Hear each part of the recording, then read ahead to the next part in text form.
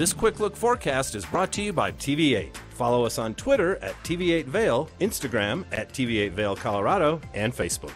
Good morning, everyone. Time to now look at that quick look forecast for Saturday.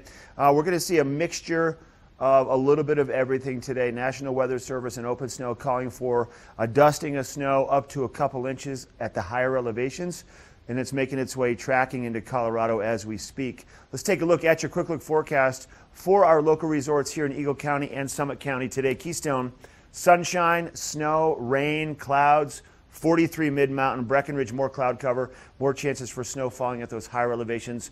33 mid-mountain. Beaver Creek and Vail, both low to mid-30s for their mid-mountain temperatures with some cloud cover, some chances for some snow shower activity, and also a little bit of rain at the lower elevations. Sunshine will return for tomorrow.